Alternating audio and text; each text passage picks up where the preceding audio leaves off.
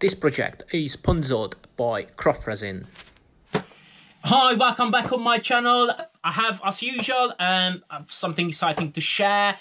I have something come through the post, which is Craft Resin. Never used them before. However, these guys were kind enough to send me a starter kit, which is 1 kg of resin to test, review, and feedback to my audience. What do I think? And they want my honest feedback, so this is what I'm gonna give you. Never used them before, so it's gonna be a good product test to see, you know, how this new product works out. Looking at the packaging, you know, can't really complain. It's just 1 kilo starter kit. However, it comes with a nice designed paper packaging. You will need 50% of resin and 50% of hardener. 3 minutes stirring, then pouring on projects. 24-hour curing time. So this is something we will definitely check in this project. How does it cope against the 24-hour curing time? Non-toxic, bubble-free.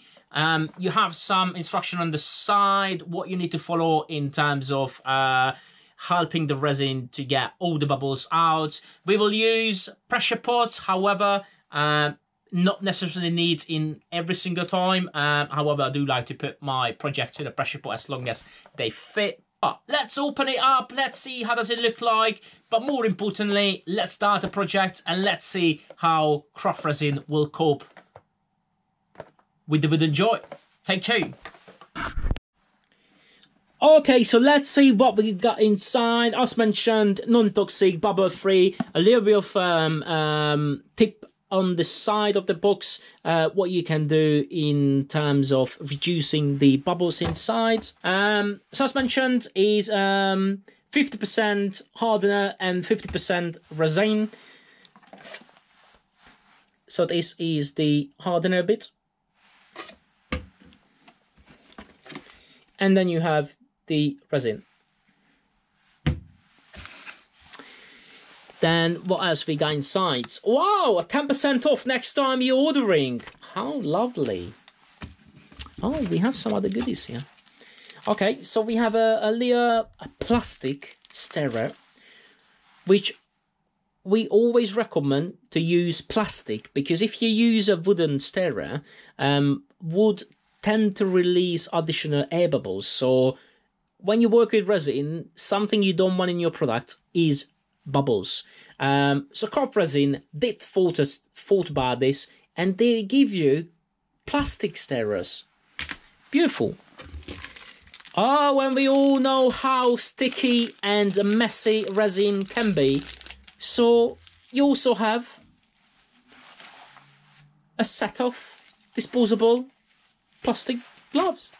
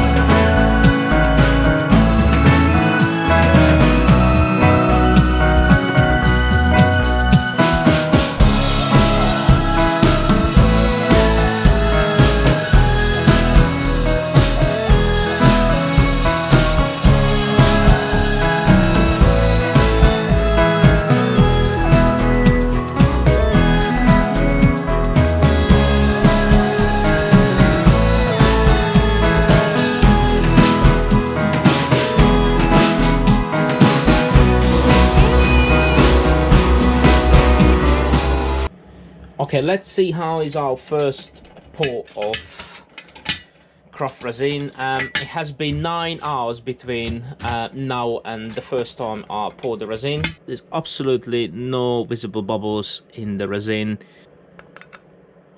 Leaves a little bit of mark, so it's not fully cured, but obviously we can't expect the resin to cure in 9 hours. However, is solid enough for me not to pour the resin without sanding the top. So what I'm just gonna rough sand a little bit of the top before I'm gonna do the second layer to make sure that the 2 layers sticks together well. And hopefully in another 2 or 3 pours we're gonna be ready. Alright, try to sand as much as I can. No need to be worried about the scratches on the top. Once you put the second layer, it will fill all the little gaps and it will stick together.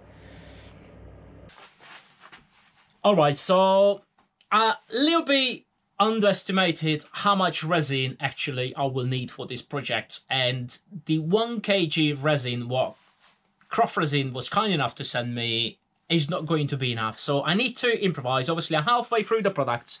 I already had 3 layers of Craft Resin, and I probably need another 2.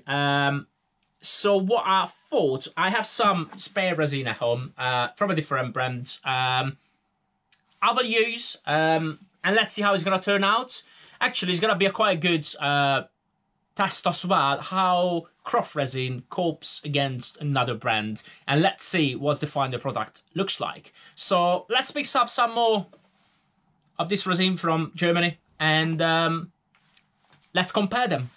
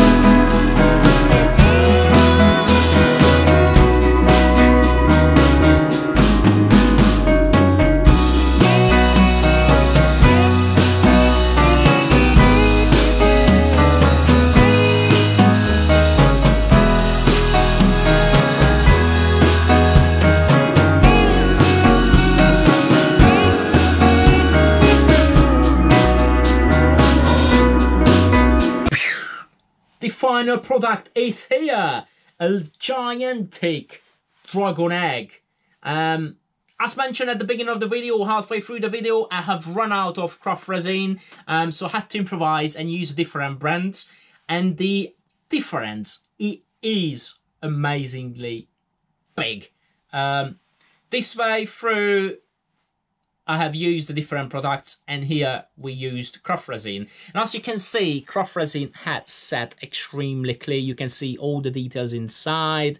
And here you see it's a little bit yellowish.